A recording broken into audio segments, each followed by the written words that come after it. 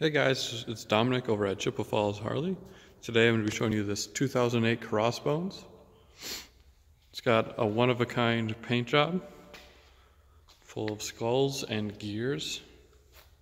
Very detailed. Someone spent a lot of time doing this. Very unique. Never seen anything like it. So this bike has a Springer front end.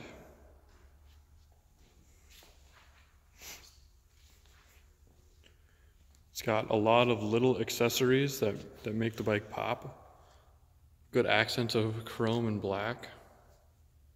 It's got just over 9,500 miles.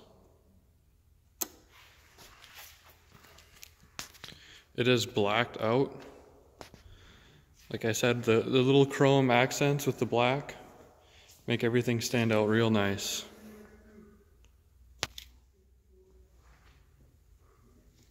It's got a solo seat on it.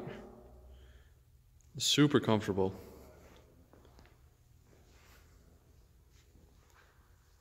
Just gotta admire this paint job.